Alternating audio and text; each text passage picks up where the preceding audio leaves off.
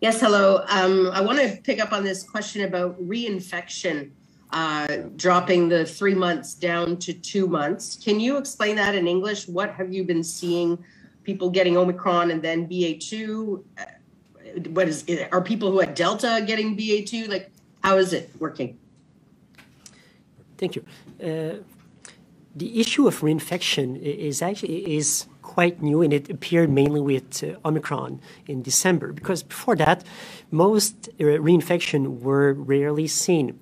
But with Omicron being so different than the previous strains, we saw reinfections.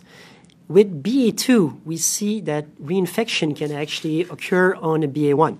So you get BA1, then you can get BA2. And within BA2, we have different substrains as well, including BA2.12.1, which is slightly different again.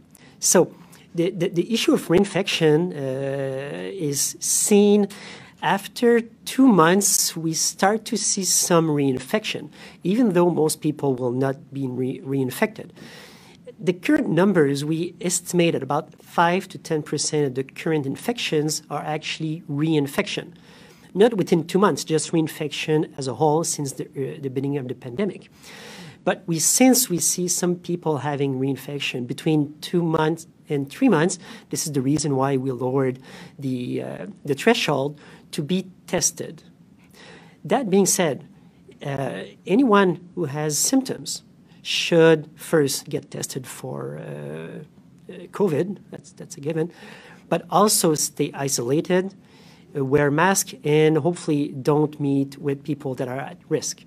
So that's the main difference between the updated guideline is actually, as you said, we lowered the threshold for testing from 3 months to 2 months because we see some people getting reinfected in that time span.